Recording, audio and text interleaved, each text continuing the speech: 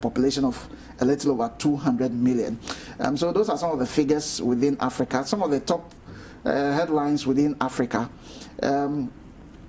So South Africans cheer as alcohol goes back on sale. You know, during their lockdown, during their lockdown, alcohol was also banned because we are told that alcohol-related violence is quite high in South Africa.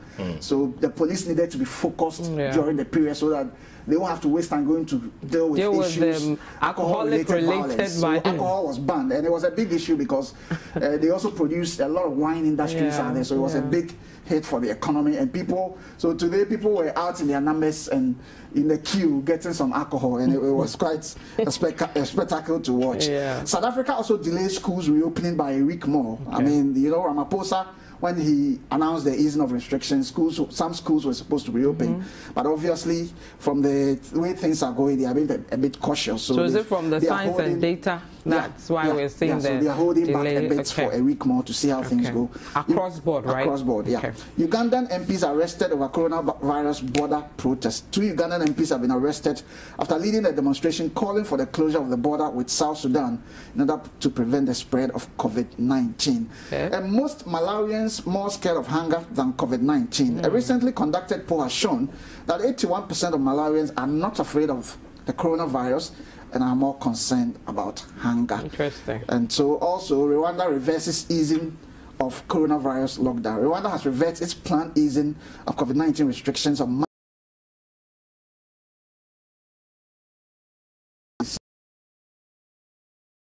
In Tanzania, older students are to return to class.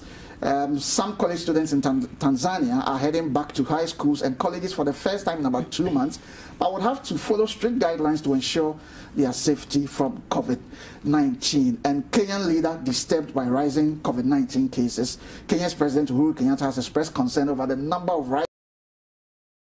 Okay, so those are some of the headlines around Africa. Okay, so I think with that we can come to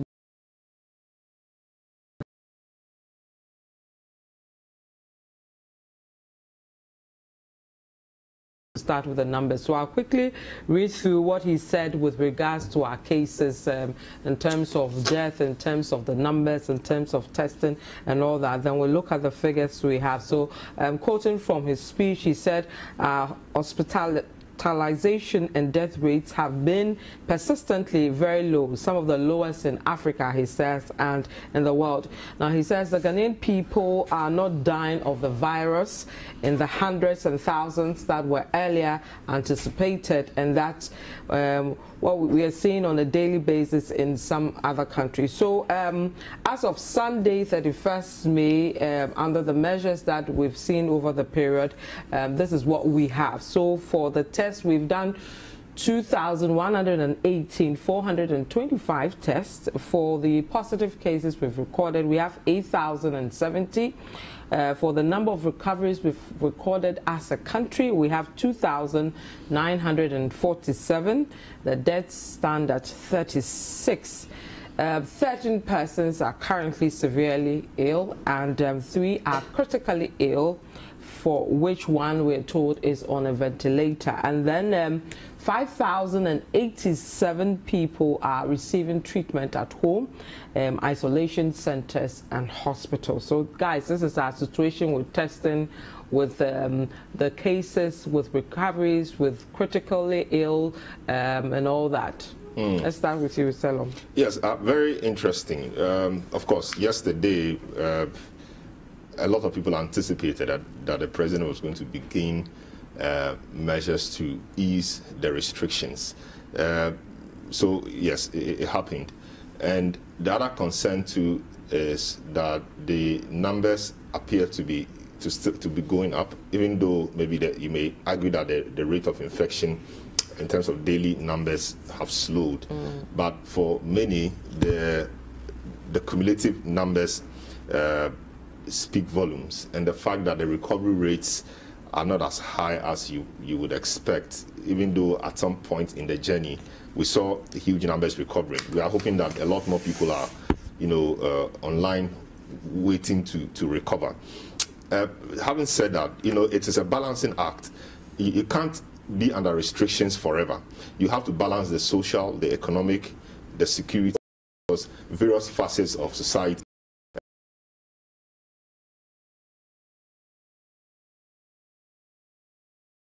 The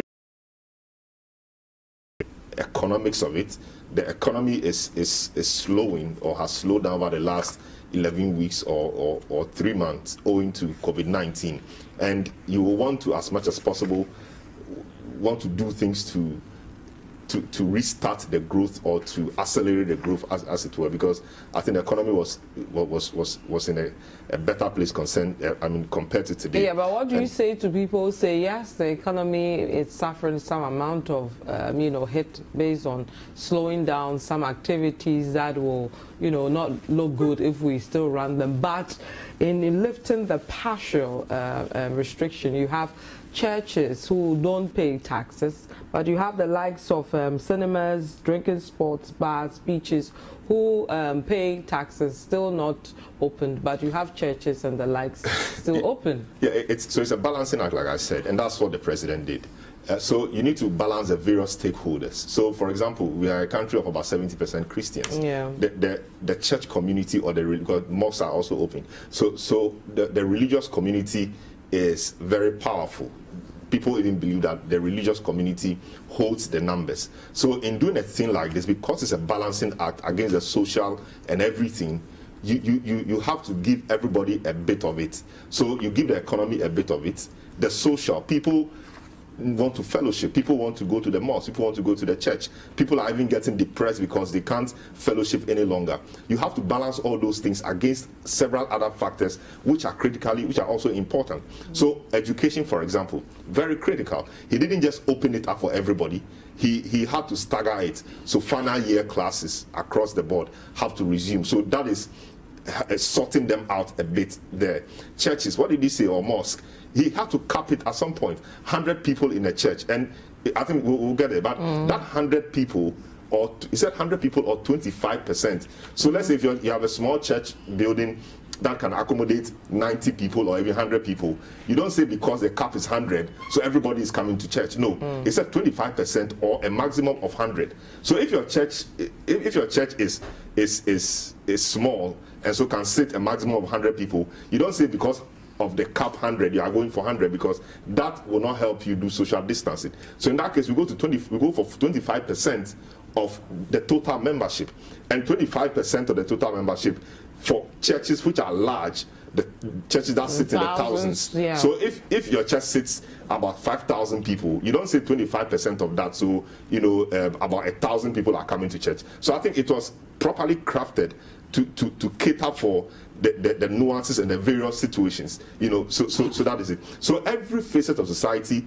I think, has a thing or two to benefit in this particular. The economy benefits, the social aspects of things benefits, educational institutions or the education of the nation also benefits, because people had concerns that all our students were home, and people even said that they were having psychological issues. The people in the final years were getting anxious, and that wasn't good, because they felt that they didn't even know what was happening. There's a story I was reading earlier today on the what's the name, on the Standard website, Standard News website. They have chosen, the UK people have chosen the reception year 1 and year 6 as the years to go to school from today. And their reasons are what, and I read, experts say children in reception and year 1 have learn vital social skills and start to build the foundations of reading. It is therefore important that they get back into the classroom as quickly as possible. They are also too young to be able to do much independent learning at home.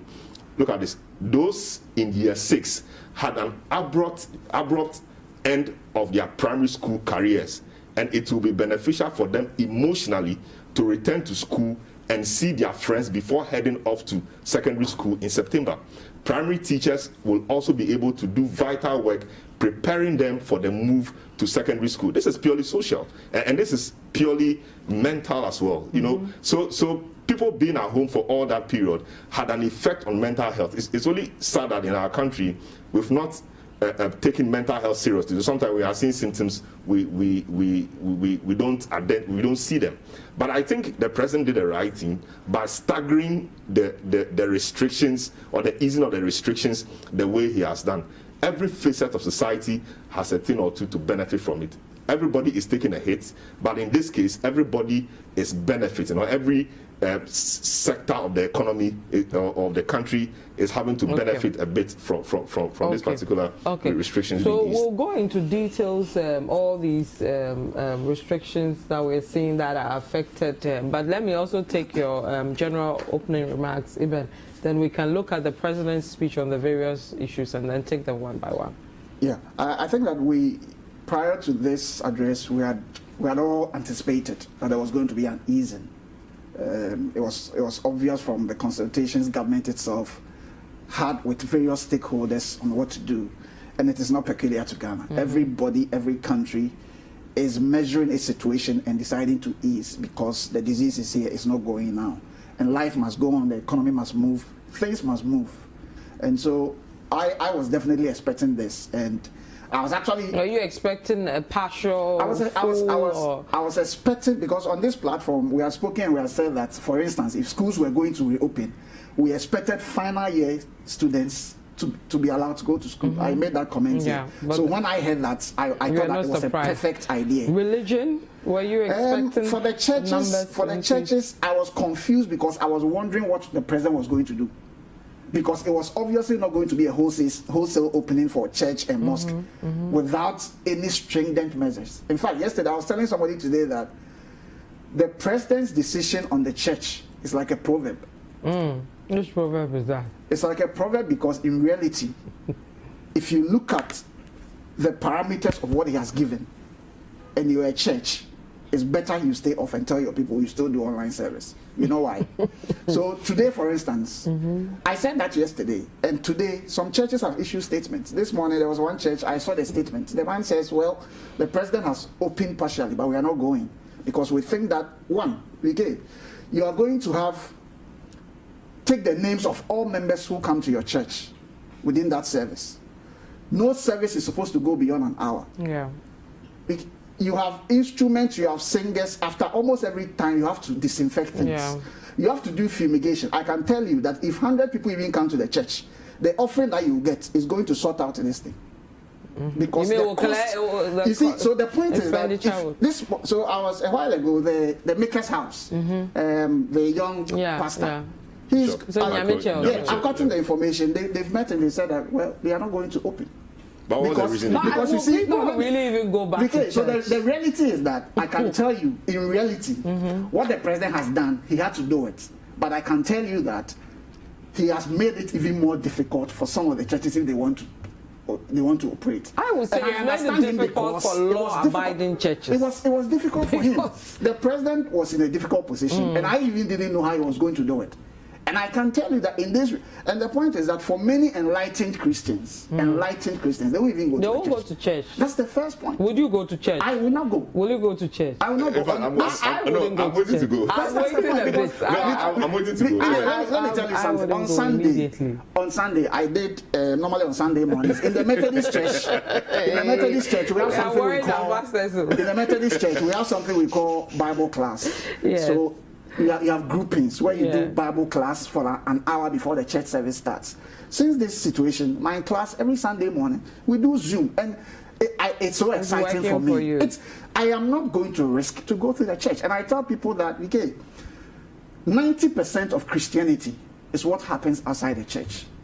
In the church, what happens is 10% of Christianity. I mean, for you, but a lot of Christians look forward to going to church, going to fellowship. I am not saying fellowship is wrong. And the reality of it is, most people want to physically be in church and then they are fellowshipping. I understand. You know, so even though us, you know, these middle class, whatever you call yourselves, wouldn't want to go to church because you're worried, you're being cautious. There are a lot of people who actually their social life, everything, activity evolves around church, and they are looking for it, and that 100, I'm not sure.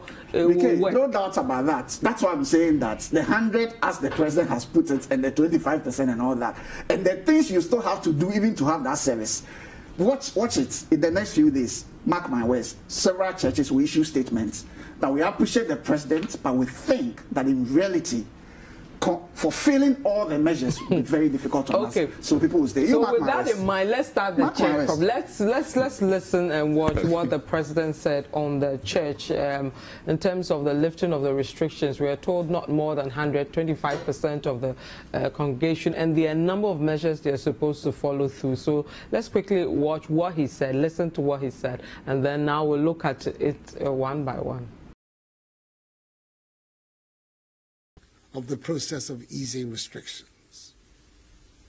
And a bridge format for religious services can commence.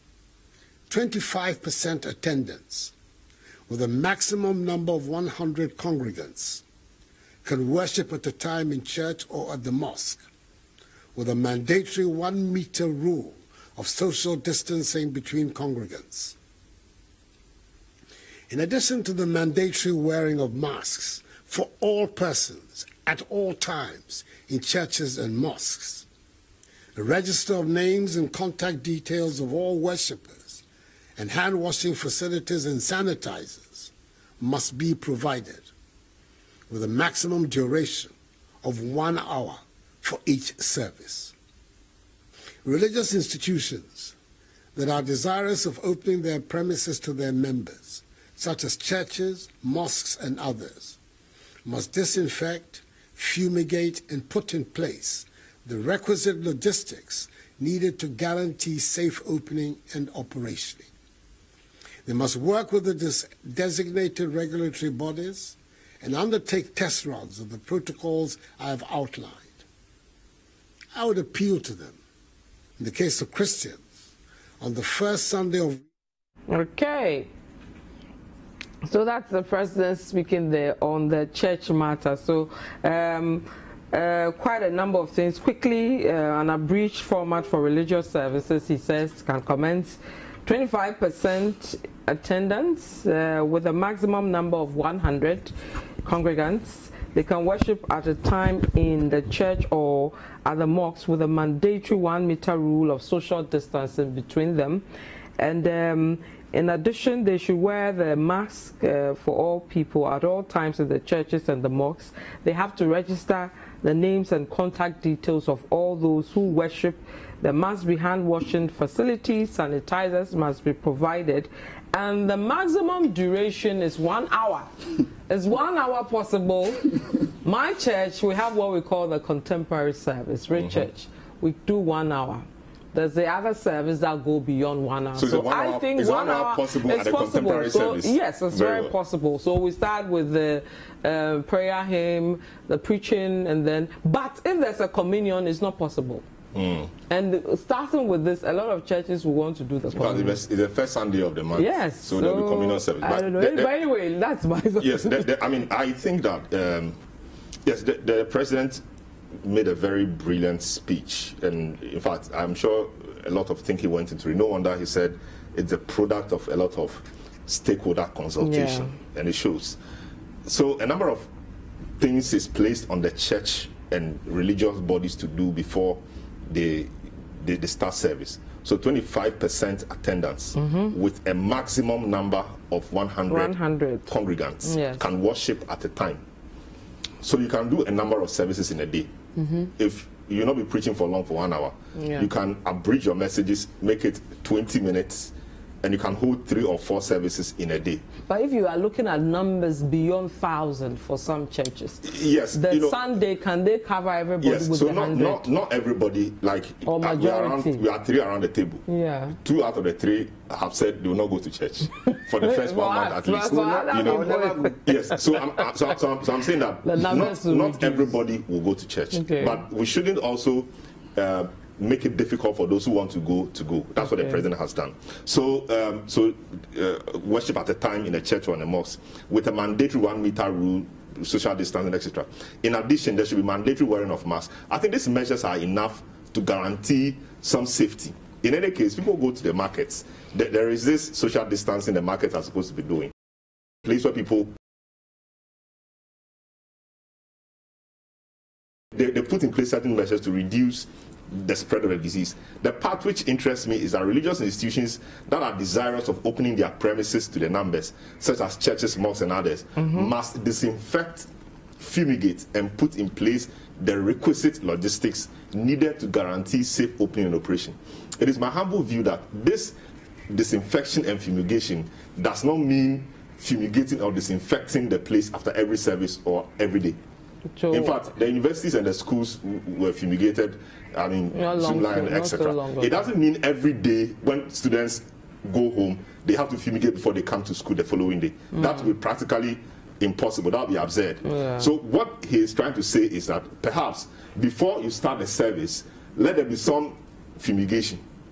You can decide to do it periodically, maybe once a month or twice a month, but it doesn't certainly, the text or the reading of the text doesn't tell me that it is to be done after every service. So assuming that my church is running 3 services or 4 services, after every service we disinfect the place. That is not, it would be absurd if that were the suggestion. Because even if you look at the markets, which also house huge numbers, they don't disinfect it was disinfected long ago, and every day people go there to transact business. And in fact, in that case, it's even every day. So the risk is even higher than in a church where you go there just once a week, for example. You know, so I unless they are looking at the enclosed building, yes, and saying that. Yeah, but there are schools, for example, they've been disinfected. I'm not sure universities sits 1,000 people.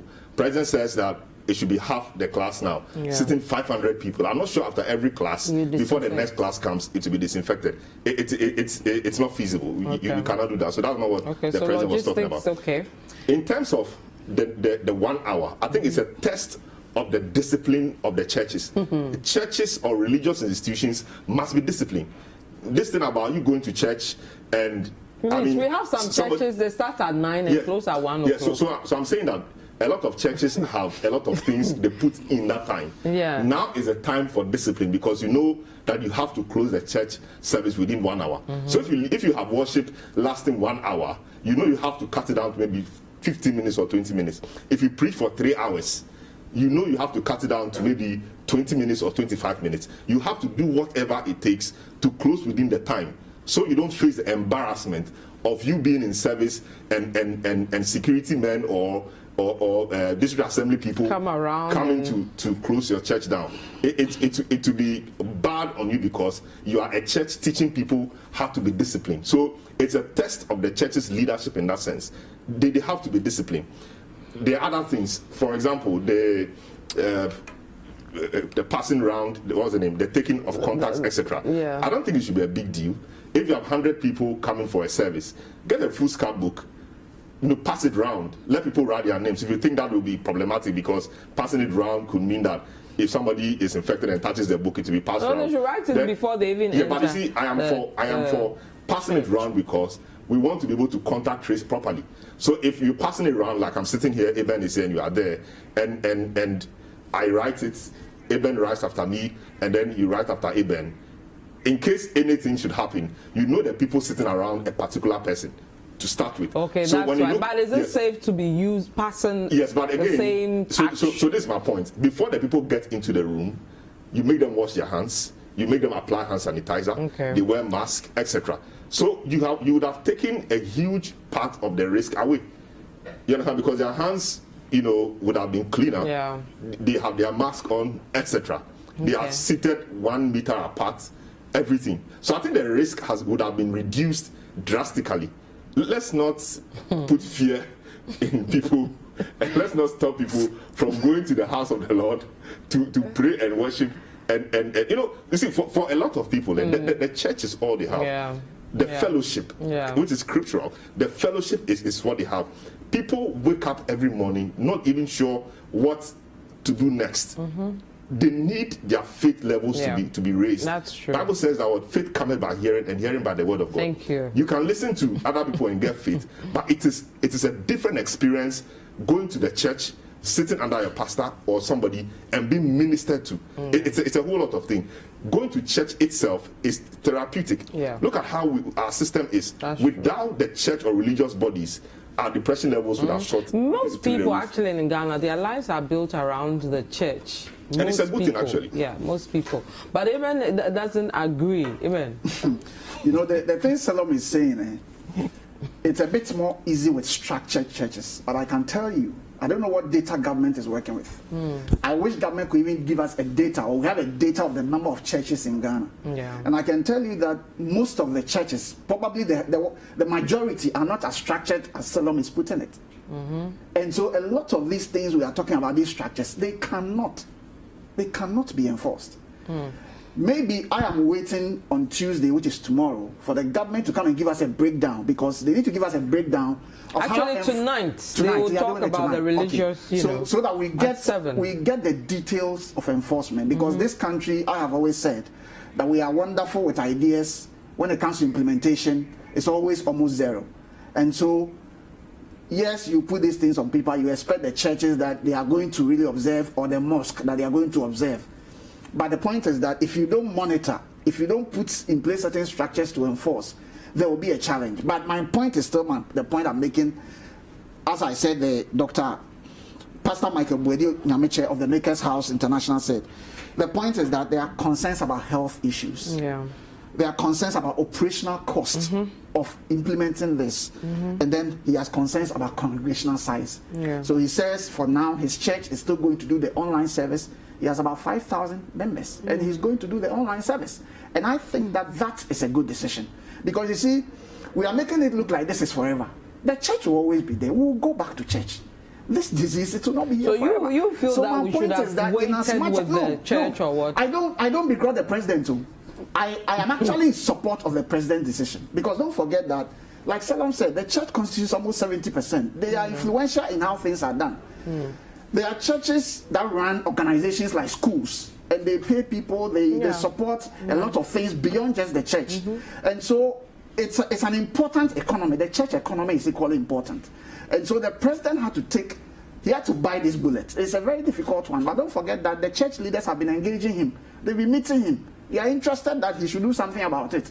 And I can tell you that the president and his team may have really thought deep about this, because for me, how they have done it, he has given the churches a puzzle. And that's why I was telling you that as a you tell yourself that no, this one there, the way the president they do that, he'll be like, you know what, make we go. I mean, that's for me, that's my interpretation of it. And that's why I think that, let me read just a brief statement from one of the churches. This church is called Destiny Empowerment Chapel International. Okay. It says suspension of church gathering. We have only one life to live. Life is more precious and priceless than gold. Don't hurry your life into death. Don't rush into distraction, into self-distraction. Let's take our time and allow things to cool down before we engage ourselves with any social gatherings. Remember, we are dealing with varied people with different backgrounds. Hence, you can never tell where someone is coming from, nor what someone picked on their way to you. The precaution must be taken. We have so many years ahead of us. Church will always be there for us to worship as Christians. What matters is we need life to serve our God. Let's not downplay wisdom with spirituality. We have our future and that of our children to protect. Let's not die prematurely as a result of ignorance. On that note, as the founder of Destiny Empowerment Chapel International, I state categorically that all our church services remain virtual until further notice. God bless you. I trust the Lord at the right time. We shall gather again. Protect yourself in the Lord. Dr. Bernard Taylor, Senior Pastor of the Destiny Empowerment Chapel International. I think, and I'm telling you, watch this. In the next few days, a lot of churches will come out with these circulars. You watch it. Because, and you see, we behave as if, I was telling somebody that, are we saying that the God that we serve, that we claim is so powerful, he didn't know there will be a period like this? God knows the end from the beginning. He has always known everything. And this period is part of a period that will cross. And I don't think that I know that there's a thin line between faith and common sense. Yeah. It's very difficult sometimes and it's complex. But if you are not careful, you can be stupid, and before you know, you harm yourself. Okay. We've heard of pastors in the UK who were bragging in the US. A pastor who was bragging, we know he got corona and he died. Yeah, and in that kind of death, it is stupidity. It's not faith. And so I think that it's a complex situation, but I think people need to be cautious. And let's also not forget, we call him omnipresent God. He is everywhere. And for this moment, he lives. The point is that we always say that the church is a physical structure. The temple is you as a person. And I have said, and I'll repeat, 90% of what a Christian's life is not what happens in the church. The church is for fellowship for a moment. That's true. And some people need the fellowship in this time because of the depression, the stress, everything that comes. They want the physical, and then they have the right to fellowship as and how they want, which is fine. I think you've made your point. I am looking at how everything will go in terms of even, our churches, a lot of people like to dance, move around, sing and shout and all. Of course, they'll be wearing the masks, but that activity which comes to the sweating and all that, what would it look like and all that? But let me take some questions people want us to look at. This is from Abdullah Tabora Laji. He says, I'm a Muslim and our worship is such that as and when it is time for prayers, I can walk to the nearest mosque to pray, irrespective of my location. Now, how am I supposed to determine the number of people in the mosque before I enter? So these are, it's like when a law is enacted, we have another subsidiary legislation called the LI to help in the operationalization of the law, because the law itself often is broad. No. So the president has given broad guidelines, and he has told us that today the Minister for Religious Affairs, my hometown man, Kofi Jamesi, will come this evening to us, yeah, and give us the details. I hope that a lot of these things he'll be telling us, or these questions being asked, will be answered. But again, if effective churches have cells, so there should be a way around it. One size will not fit everybody. If my church has a membership of, let's say, 300 or 400, it's easier to reach out to them, to tell them, okay, maybe these kinds of people, you can come to church first service, this group can come second service, this group can come third service. One size will not fit everybody. You have a congregation of 5,000. You can get, like, let's say 5 services. Are you going to send a message and say, today I'll come at the 1 o'clock? No, what I'm saying is that the churches have their own internal structures. Yeah. I will not sit here and say what should happen in a 10,000-seater, capacity church or 100 capacity church or whatever. Their systems should allow them to do what is right. What is important is that the ground rules have been set. Okay. Don't go beyond 100 or 25% of your membership, and that must happen. However that will be done, it could be on first come first served basis. If you come early, you sit, you finish your service, you go. It's just 1 hour. So if you come late, you can sit somewhere, wait, and do the next one. So the modalities that churches will really have to come out with. And I'm sure by now, the serious churches I'm sure a lot of them would have anticipated this before. Yeah. And by now, a lot of them should be forming small groups or committees to be thinking through the how of meeting this particular order or directive. I don't see it to be a bit difficult, but I don't see it as being so difficult. They should be able to scale it. You want to react in any case, I mean, there are churches with cells. You can even expand those cell meetings, these cell groups. Big churches have various auditoriums, like ICGC, for example. Huge auditoriums, apart from the main room. Yeah. First floor, second floor, third floor. Huge. You can use those places as churches. What matters is that you have different people preaching to them at different times. Lighthouse, for example, they have various rooms. So the big churches should have a way of dealing with this. They have many rooms that can be used to do this once the social distancing protocol is adhered to. If the room cannot sit 100 people when they are spaced out, they could sit 50. That is a service. Get somebody to lead worship and praise, and get somebody to preach to them, let them fellowship, let them go home. It doesn't mean the whole ICGC, for example, the whole place should have 100 people at a time. No. If there are various rooms they can use and have different services, that should happen. Okay. All right. I mean, again, it will be interesting to see how some will be able to implement it. I mean, if some are able to do it and do it well, But also don't forget that the fact that the president included the option of taking down names is a preparation of the president and the government's mind that even what we want to do, it can bring us cases. Oh, yes. Do you get it? So the president has actually taken a risk, whichever way you see it. That's why they told that write down your names, because if it happens that later we find out cases, then we can do contact tracing because it becomes easier. So whatever we are taking, the decision we are taking is a risk, but still, at this point,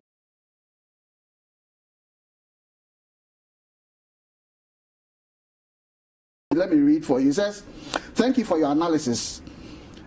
But as usual, my bishop spoke to us on our platform that we are not gathering at the auditorium, but online service will continue till everything is calm.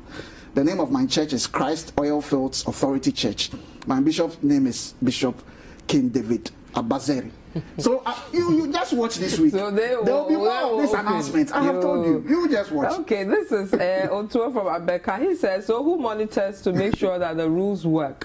Who and how will they verify that the churches comply with all these things? Already, the majority don't comply with these protocols and nothing happens. So how do we rely on the observance and some of these protocols? COVID-19 is so dangerous to play with. Please let's not deceive ourselves. We are on a dangerous path. Mimi says, what about the children's services in church and Makaranta? Won't there be an infection? It does not make sense to close schools and yet expose the children in religious gathering. We all know that many communities don't wear the mask. This one from BB North K says, Rwanda implemented lockdown for 6 weeks and was able to contain the spread and had no death. They eased restrictions and cases started to rise to a little over 300, and after just one death, they tightened the restrictions again. But we are here saying that 8,070 cases with 36 deaths is comfortable. So we lift restrictions. We are joking. Okay, so this one says,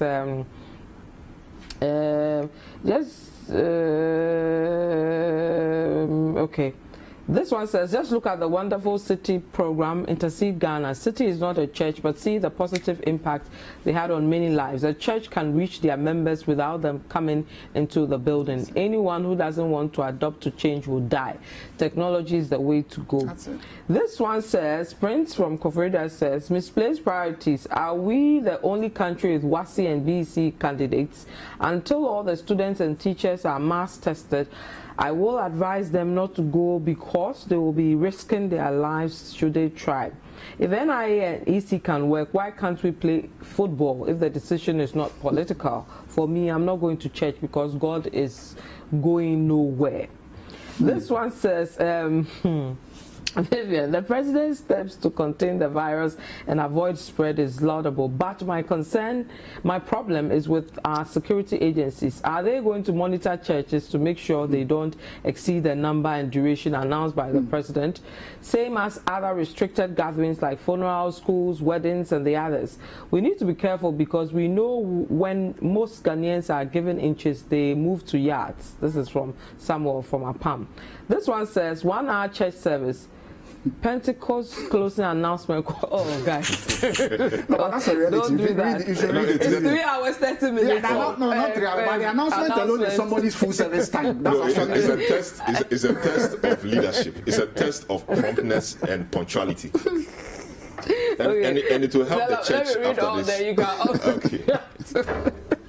Okay, this is from Randy from Kumasi says, schools reopening for final year students is very cold on the ice, where it seems to be a gamble in our churches and mosques. I don't believe they will be able to adhere strictly to the measures.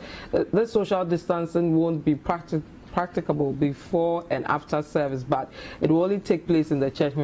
Okay, Ebenezer is my man this afternoon. Keep serving us with wisdom. What is therapeutic about the church service? Tell them, this is you. The clubs and beaches too should go their own therapeutic. And then this one says, hello to you guys. This 100 people at a time per service won't work with me. What happens during deliverance service?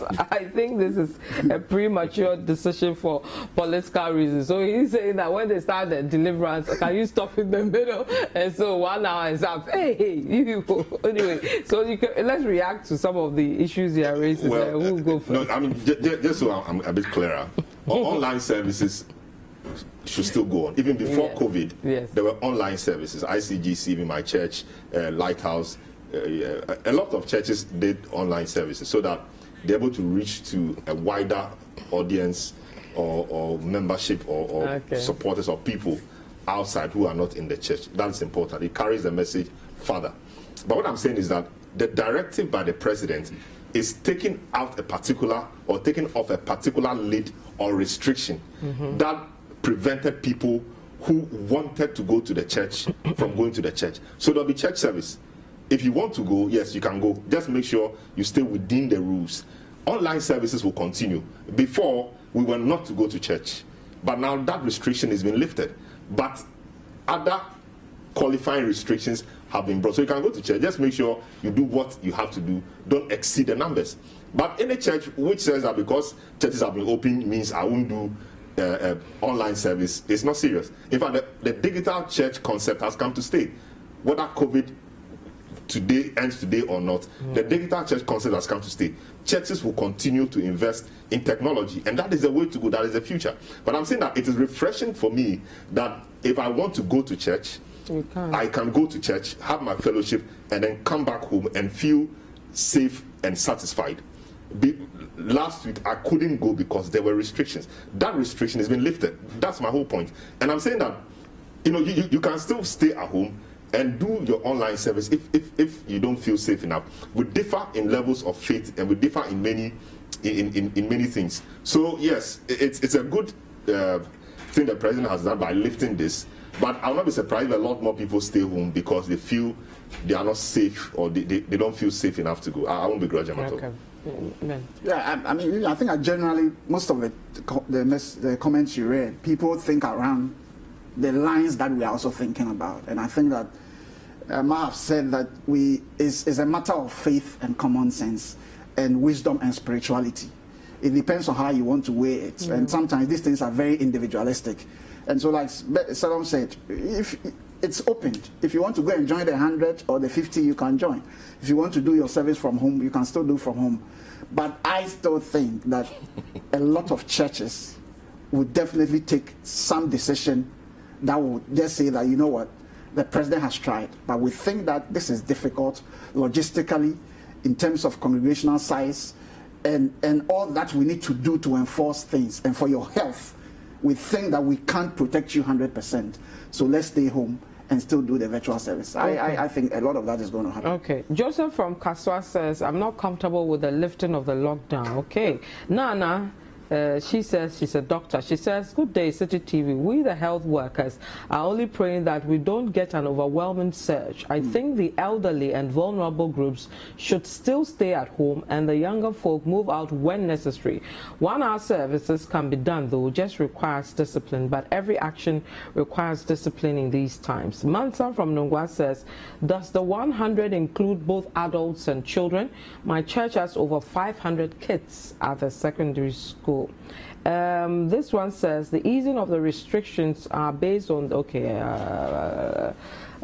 Then this one says, for me, I can't think far. God speaks to okay, this one I don't think we should. So I mean, people are raising quite a number of issues. The health workers believe we should hang on because it can lead to a surge or a spike in the numbers. Some are still looking at the modalities involved in ensuring that we go around these restrictions that have been lifted and all that. Tonight, the Chieftaincy Minister is expected to give us the modalities around some of the questions that are being raised. But in terms of implementation and the authorities, are we sure we can see these issues implemented?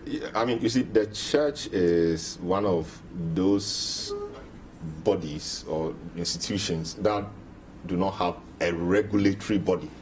So if it were like radio stations, TV stations, telcos, for example. You know, there's NCA out there with a whip. If you don't do the right thing, you'll be whipped. If maybe journalists or practice of media, etc. I know the NMC is sitting somewhere. You know, that kind of thing. The church doesn't have that.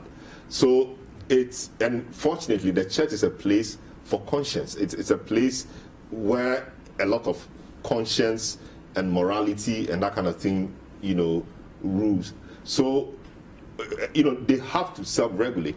The church or the state will be forced to come in if they fail to do that. And I'm in support of the states coming in if the churches fail to adhere to the structures.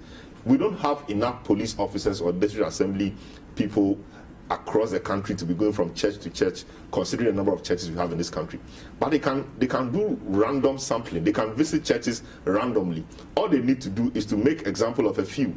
If you make example of a few, I'm not sure any church, when the lockdown itself started, we had churches doing weddings and service. 3 or 4 of them were arrested, dealt with. That is what it is. The enforcement of it is key, unless, of course, we are not ready to enforce. But given how we have eased it, enforcement should be key. What the president has done is to take a lot of the power from himself in this case and giving it to us. What it also means is that the tool of enforcement must work well so that churches that flout it are made examples of. I think that's how we can deal with this. Okay, even you have a few seconds. Yeah, so I think, like the president said, greater freedom comes with greater responsibility. So, I mean, it may not be the best of freedoms you are looking for, but at least they've been given some amount of freedom to have that worship and movement around. I'm also happy about the opportunity for restaurants to have the seated services, which is quite good because it's also affected a lot of restaurants and stuff like that. Hotels can do conferences and all that. So there's some good riddance in all that the president did, because I have said that this thing is a novelty for everybody, and there's no tried and tested template for any leader to follow. So it's a difficult time for every president, and so sometimes, of course, we have to bear with the president in some of these things, but I think that the first phase of what we have tried to do is a good thing. We are only hoping, but we can judge from implementation when that happens. Otherwise, for now, we can only hope that, we can only say that it looks good on the surface, but let's wait for implementation and see how it goes. And indeed, the president himself has said that, yes, there exists the possibility of a potential surge in infections. As a precautionary measure, we have strengthened further our existing national, regional, and district response team. And he says that we will continue to learn, review, and adjust where and when we need to do so. We will only proceed with this target opening up of our country when it is safe to do so. So it doesn't mean that it's a done deal, you know, so you can go about doing what you want to do. If per the data and science, it turns out that it's not proper to even do it this way, I'm sure the president will claw back some of those freedoms he has given us. Yes. Okay. Well, unfortunately, we're not able to delve into details. The school part, the EC, the NIA, and of course the opposition party reacting to it a few hours ago. But the conversation still continues. We'll delve into those other issues on Eyewitness later today on radio at 5:30. On Citi Newsroom at 8 o'clock on TV, tomorrow on The Breakfast Show, both radio and TV, and then back tomorrow again for more discussion on this. But thank you so much for joining us. I had Ebenezer Afenyi-Datsi, head of Citi Business News Desk here at Citi TV and Citi FM. Also, I had Selma Donu, is head of features and articles here at Citi TV and Citi FM. And my name is Vivian Kai Loco. We'll see you again soon. Goodbye.